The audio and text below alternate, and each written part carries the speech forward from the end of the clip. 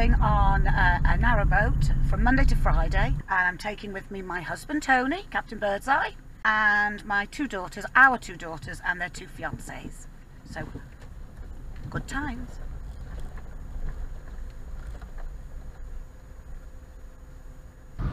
Hello and welcome to a windy Making New Memories vlog. We're actually going out on a canal boat. Yes, at last. Ooh, at last. A short trip for Mrs. L's birthday. We'll tell you more about that later on. Not too much, please. Okay, yeah. We won't say whether it's 5-0, 6-0. Do not go any higher. Okay, fine. We won't go any higher then. I know where my bread's buttered. Anyway, before we go any further, a big thank you to all the new subscribers. Thank you very much. Yeah, thank you, much appreciated. Glad that you're on board with us, sharing our journey, which is not that far away now, is it really? No.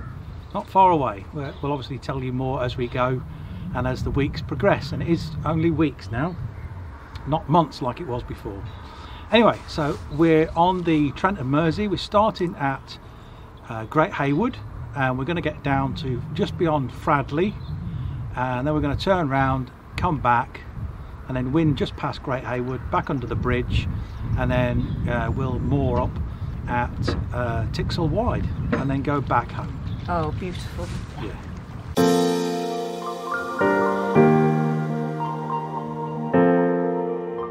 This is quite a special trip for us. Aside from the fact we hadn't been on a narrowboat for the last 4 years, we were able to bring all our family with us, our two daughters and both of their fiancés.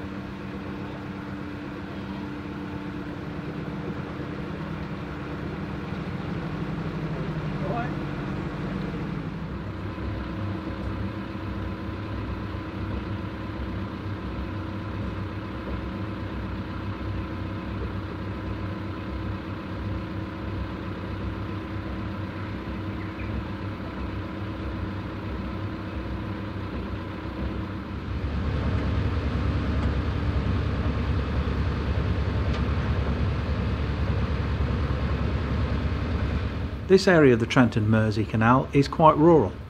Over in the distance you can see Cannock Chase. Chase is just another name for a forest, and whereas a forest is controlled by a monarch, a chase in 1290 became part of the forest belonging to the Bishop of Coventry and Lichfield.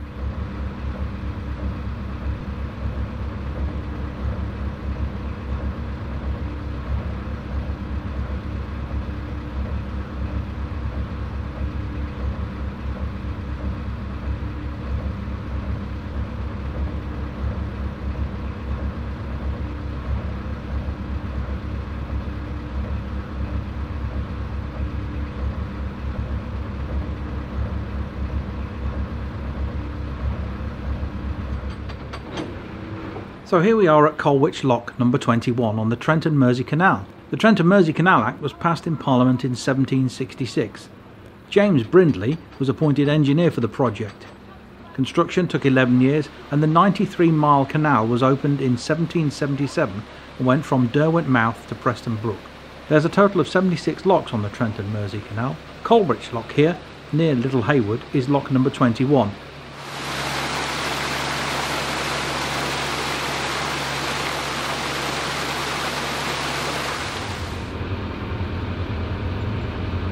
It's great to see the back gardens of people's houses. Some of them go to quite extraordinary lengths to keep us boaters really entertained. What on earth is that? A woodpecker.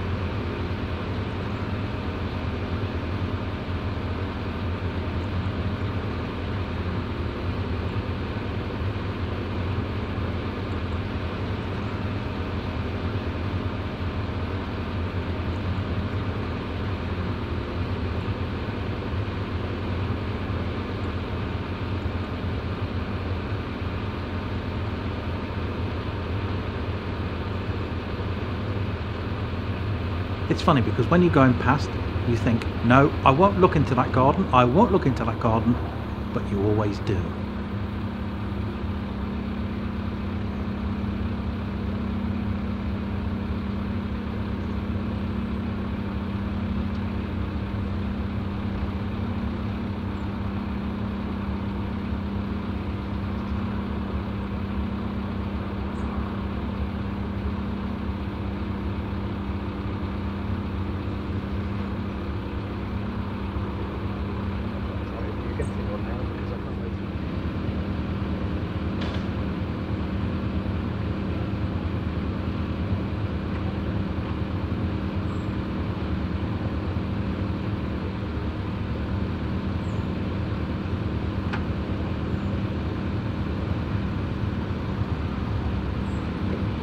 It's always nice to see other boats out on the canal.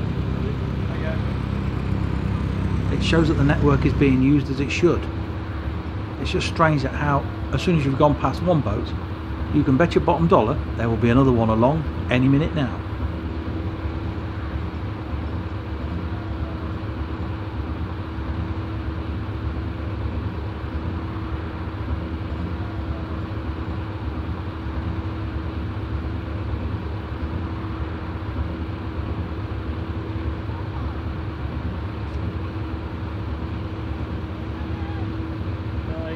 Right. Well, has it just been filmed? Probably, yeah.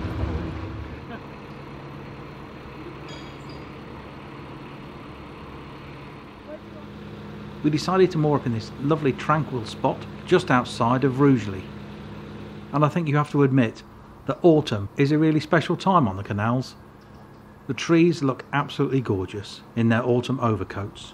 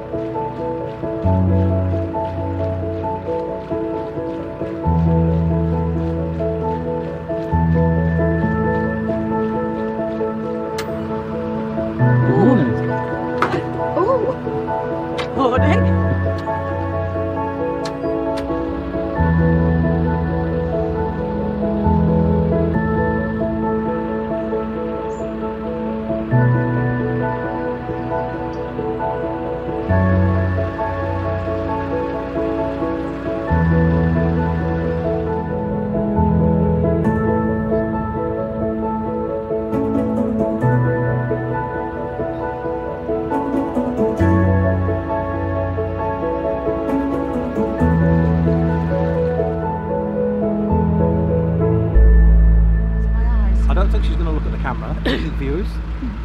She's concentrating on steering, so and I'm too short again. Maybe we should get you something to stand on. And also this boat hasn't got a convenient place to put a camera at the right size, unfortunately. But there we go. So we're on the Trent and Mersey. We're heading towards Fradley, famous canal junction, where the Trent and Mersey and the Coventry Canal meets. We're going to stop off before that for a bit of shopping. The girls want some retail therapy, I think, or some food, one or the other. Food it'll be. Yeah, and then we'll obviously get through Fradley. It's going to be quite busy around there, I guess. We need some water as well, seeing as there's 6 of us on board. Yeah, we definitely need some water. So yeah, here we go, day 2. Tony, just tell them what time you went to bed last night. Oh yeah. I don't know whether this is canal air or what. It wasn't alcohol. It wasn't alcohol. I had one glass of beer and that was it. And what was it? 7:30? No. 7:30? No. 7:45. Oh, okay. 7:45. I had a 15-minute extra. So yes. It's been the longest night of my life. 7:45. So I went to bed. There's something about the air when you get on a boat that is very what is it? Well, it knocks you out. It knocks you out for 6, yeah. But I must say, coming boating at this time of year, I know summer is nice and warm and everything else, but this time of year you've got lovely colours in the trees, the leaves are turning a golden brown, and it is quite a magical time. And the sun's coming in and out at the moment, so apologies if we look like we're golden tan 1 minute and freezing cold the next. Well, I've already seen foxes, peacocks, kingfisher, your normal cattle, bats. Hang on. Hang on. What, is the bat coming to us? No. All right, okay. Just straightening up. Oh, we're just straightening up.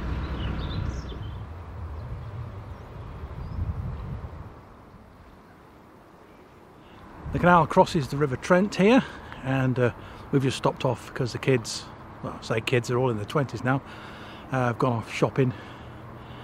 But yeah, nice little spot this.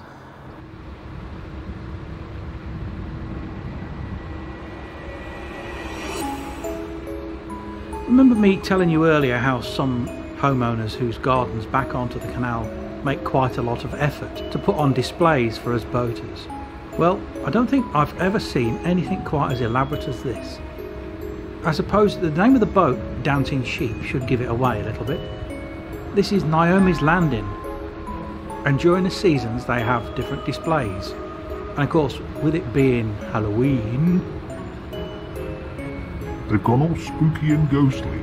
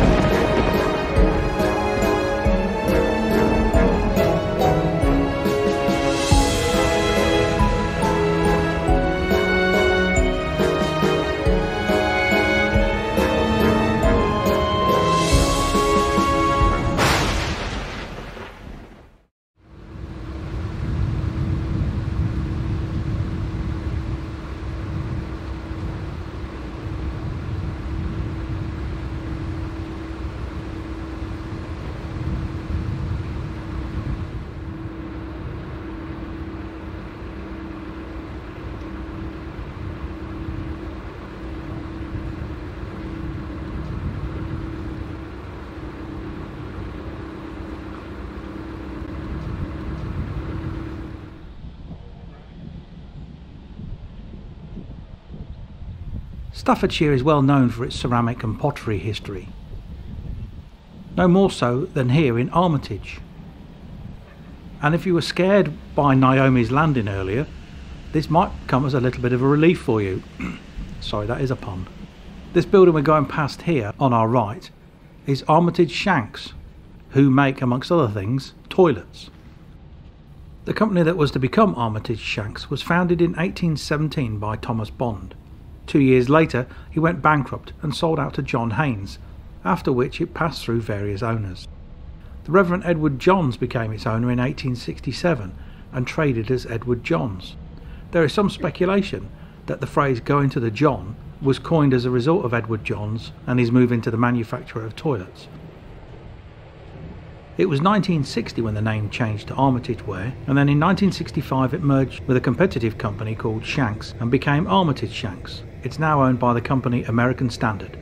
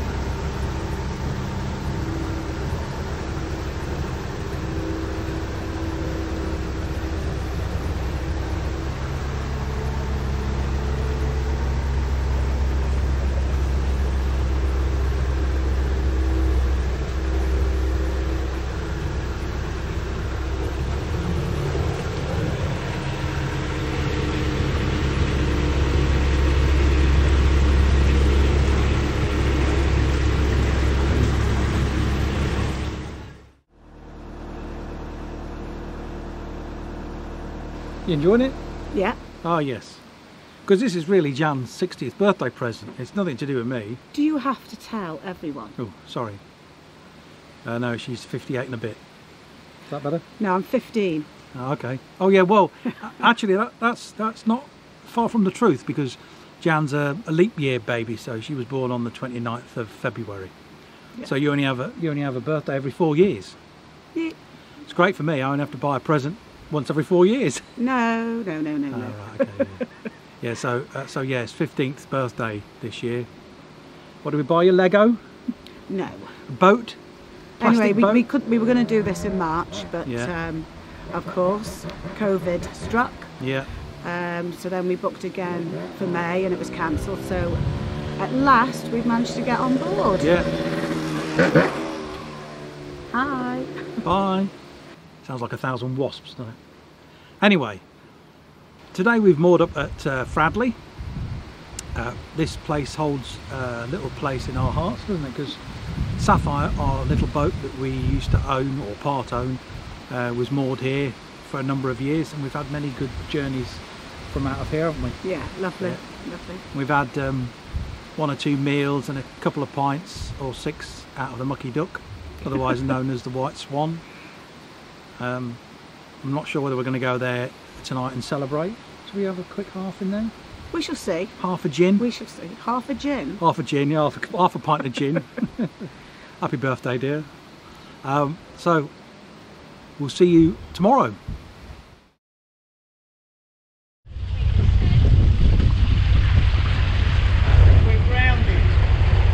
It's a whole different world. As soon as you come on a canal and you experience the water, you just feel like you're in a completely different world, and you just instantly relax. There's 2 boats in front of us at the moment, so we've just had to stop here and wait.